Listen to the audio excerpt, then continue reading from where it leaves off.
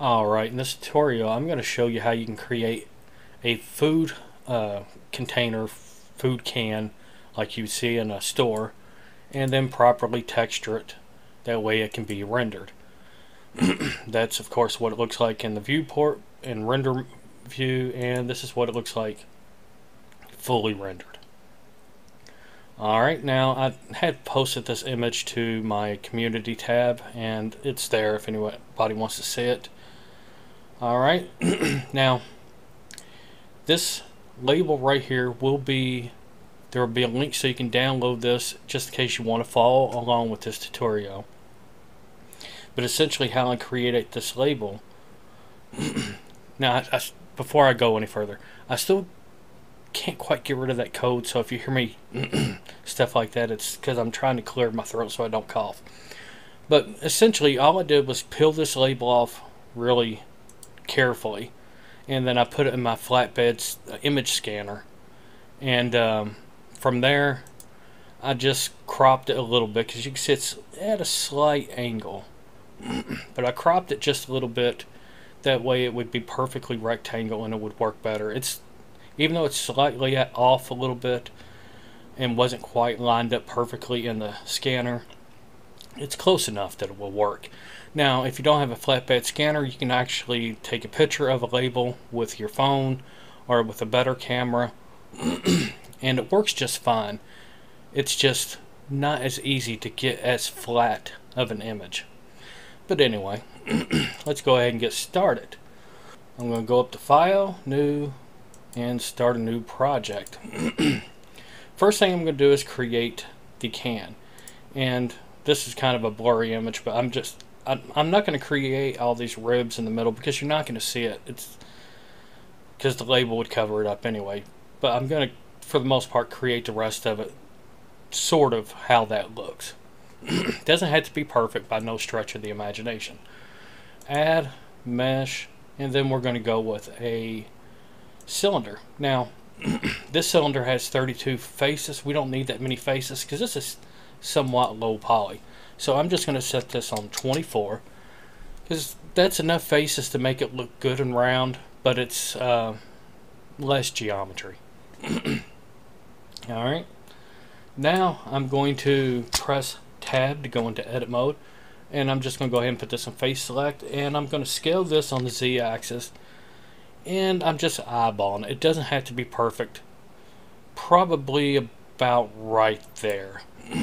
Now you could measure the can and make everything precise if you wanted to, but I just don't think it's needed.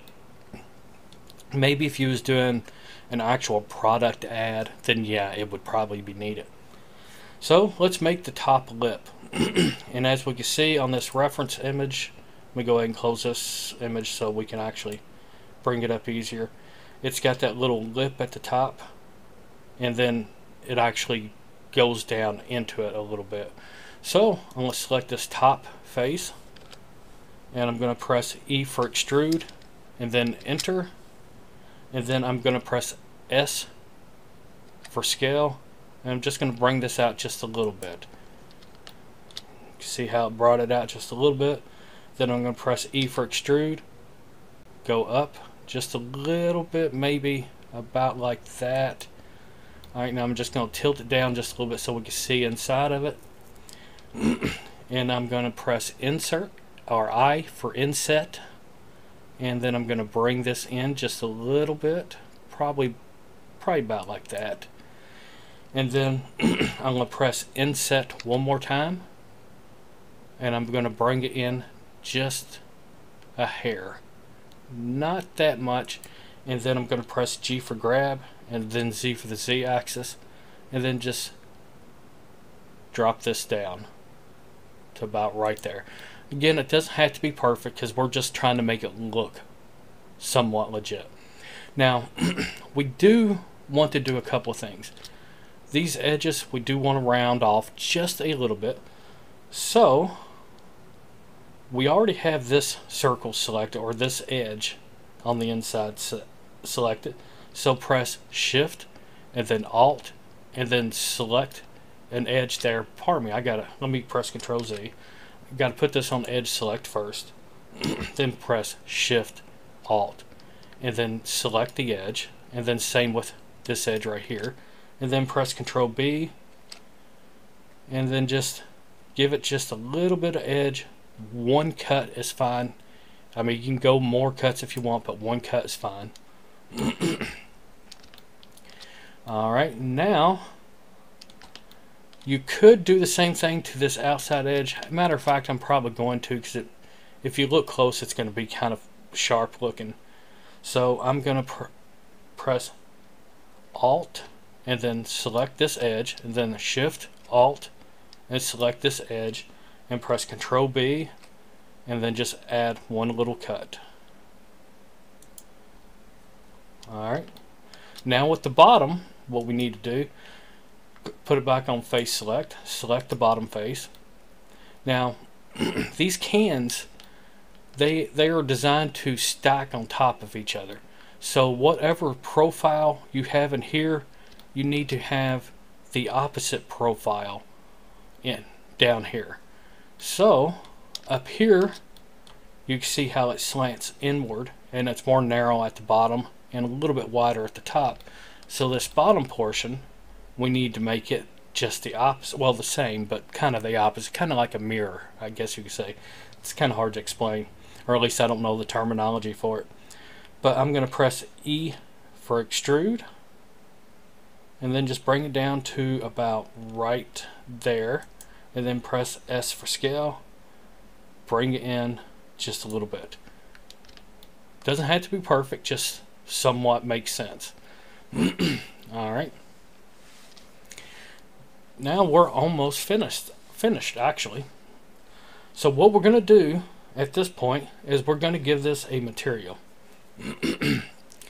Well, actually, before we do that, I want to make this a little bit rounder at the bottom. With this edge right here, I'm going to press Control B, and then just add one little cut like that, just to make it just a little bit rounder, a little bit smoother looking.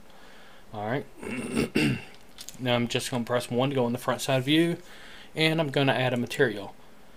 I'm going to click New, and I'm going to make this the metal material. I'm going to turn this to kind of a slight gray, because we're trying to make it replicate like stainless steel or tin or whatever the material the cans are made out of. I don't think it's tin because a magnet will stick to it, so it's some kind of metal, some kind of steel, I mean.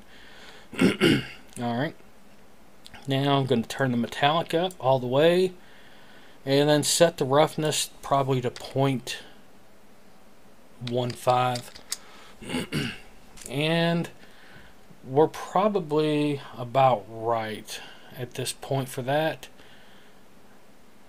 Yeah, that's probably about right.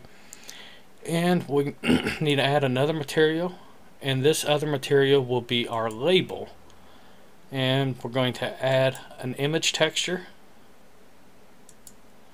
and we're going to add wherever you put your image texture for that label that you downloaded, if you downloaded that label. And here it is. Alright, and we'll get it lined out in a minute. We're going to go ahead and select everything, press U, and I'm going to choose Smart UV Project. And now I'm going to press, or pardon me, I'm going to come up here to this corner and then just drag this over, and I'm going to change this one to a UV editor. Alright, now I'm going to click this right here and open up the ravioli label. Alright, now over here I'm going to press A twice to select nothing. Then I'm going to put this in wireframe, and I'm going to press B for box select, select the center portion so that all of it where the label would be is selected. And you can see that it's not lined up, because if I was to look over here at the label, part of it's over here and part of it's over here. So what we need to do, while this part is selected, press U and then press cylinder projection.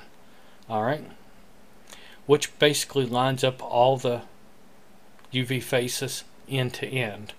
Now the UV faces are going the wrong way, or the texture is going the wrong way rather, because this is going to try to wrap the label around this way instead of this way. So all we need to do is just press R for rotate and then 90, enter. Now let's go ahead and come back over here, and we'll put this in like color view or whatever, and we're going to go ahead and with this material selected, click assign. Now we can see how it looks, and we know it does not look right. So what we need to do is basically scale this down on the x-axis. I'm going to zoom in so we can see it better. S for scale. Make sure your mouse is over top this window. S for scale, and then X, and then just bring this in till it's lined up with the edges. Alright, now we need to scale it on the y-axis. I'm going to go ahead and zoom in so that it goes all the way to the end. S for scale, Y, and then just scale it till it goes all the way to the end. And the other side should automatically be matched because it put it in the center of the label anyway. Alright, now we can look at this and we can see it's upside down. So all we have to do is just press R for rotate, 180, enter. Now it's lined up. Simple enough. Alright, now go ahead and press tab to exit edit mode. I'm going to go ahead and pull this over because we don't need the UV editor no more. Now if we look at it, we can see the geometry of the can. We don't want to see that. Same way with up here, we don't want to see the geometry. So simple way to fix that is just come up here to object and choose shade smooth. Now when we do that, the geometry looks like it disappears, but you can see in here it looks weird. So how do we fix that up here so it doesn't look so weird? Well, all we have to do, and it looks weird down here too, looks almost like an oil filter. But to fix this, all we have to do is come over here to the modifiers tab, add modifier, and choose edge split. Now it looks a whole lot better. And that's pretty much all we need to do. Now just for fun, I'm going to press 1 for front side view, and I'm going to add a floor, add mesh, plane, scale it up, and then I'm just going to grab this on the z-axis, move it down to the bottom. I'm going to zoom in so I can get it placed just right. Grab Z and then just put it right at the bottom. Alright, and I'm going to set up the camera. Put this on, turn the camera, choose the camera. Put it on view, lock camera to view, line the camera up. Alright, now I'm going to select the floor, give the floor a material. I'm just going to make it a black color because I kind of like that, the way that looks in this scene, and make the roughness probably about 0.1. And now if I set this up for render image, now I have an HDRI in the scene, so that's, you won't have it, but you can also, I'm going to just go ahead and turn off the HDRI and then set up a lamp. Press 3 to go on a side view. Actually 1 instead of 3. And I'm going to add mesh, not mesh, light, point. Grab that light, put it out here. Set the power to probably 2500, and instead of pure white, I'm going to give this a slight yellow tinge, and that's about right. Look at it back through the camera, stick it in render view, and that's pretty much what it looks like. Of course, without any other lighting, which I'm going to just add just a little bit of my HDR back into it, but you light it however you want, but this is pretty much what it looks like. If you have any questions about how to go about doing this, let me know.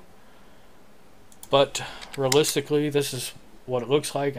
The material on the metal material probably needs a little bit of work. Let me see, where am I at? Right here. Let me give this a little bit rougher of a material. That looks way better. But for a somewhat low mesh count or low poly object, this does not look bad at all. But anyway, I guess that's it. If you have any questions, let me know. Later, people.